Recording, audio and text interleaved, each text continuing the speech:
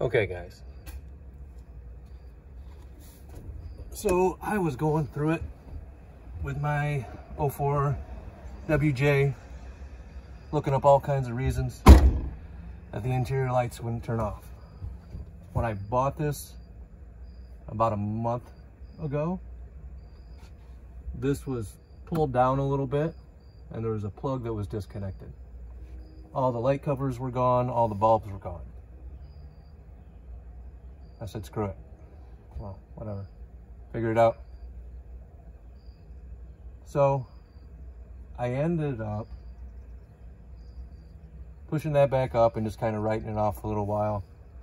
I got a hair and I ordered some LED lights to try to replace them, see if it was just the bulbs.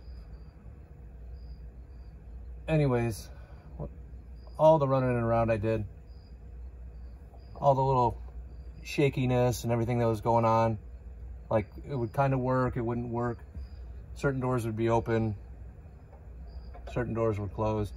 The hatch was open, it would turn off sometimes. What I figured out,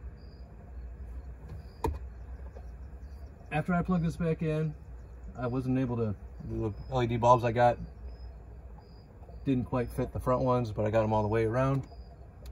But either way, so I got them all to turn on and turn off proper, like the switch that everybody makes videos about on the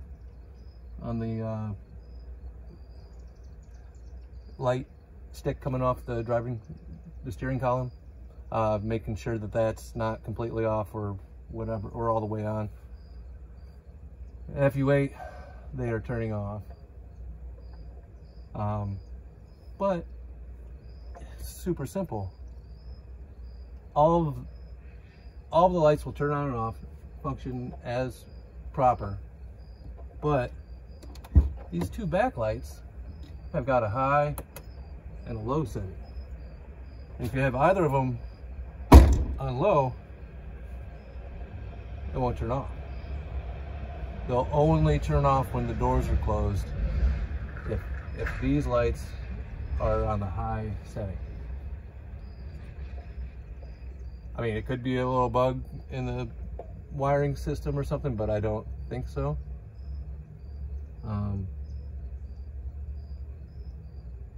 Yeah, I messed with this thing for probably about 5 hours before I realized there was a high and a low.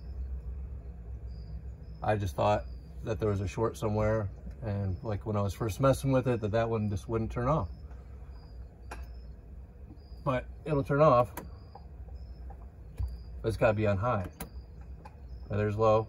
There's no high when the car's not running. There's only low. So it must be on high right now. Yeah. There's low.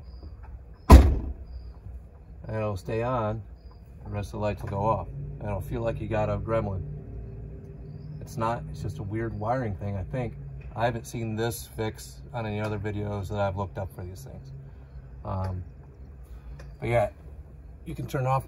I don't know if I'm gonna wait till the rest of them turn off.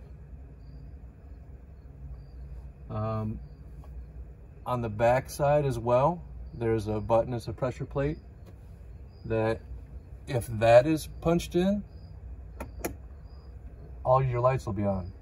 Even this one here that's on low. You turn it off, this one's still on because it's on low. So it's got to be on high. It's a mess. It's really weird. I'm glad I spent 5 hours and I got all my lighting figured out, and I actually know that it works.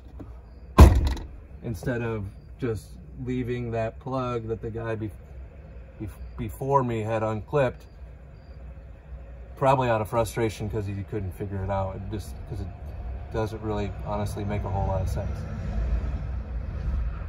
All right, maybe that'll help. That's what I got.